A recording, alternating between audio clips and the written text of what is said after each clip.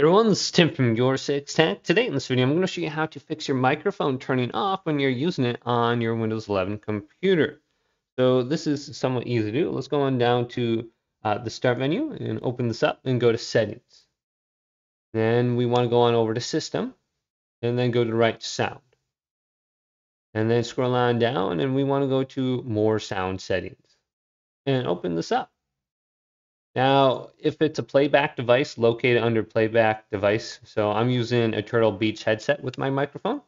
So I can select my speaker and then go to Property, go to Advanced, and uncheck mark this exclusive mode. Allow applications to take control of this device and go to Apply.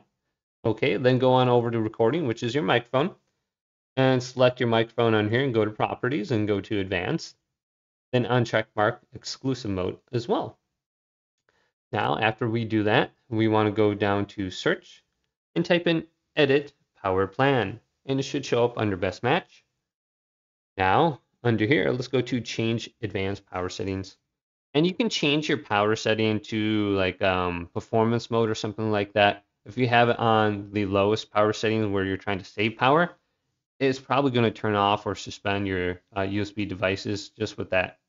So we can scroll on down under here now and go to USB settings and then make this a little bit bigger. And it says USB Selective Suspend setting. So this is going to suspend your USB devices and pretty much power them down. So make sure this is disabled under here as well. And then go to search, and there's one more thing that we can try. Type in Device Manager and open this up. Now I'm going to make this bigger, full screen, and go on down to Universal Serial Bus Controller. And go to each one of these USB options. The USB composite device, there will be no option for it, but if we go to the other ones, we can right click on it and go to Properties, then go to Power Management. This is probably what's going to fix the issues for you, but it says allow the computer to turn off the device to save power.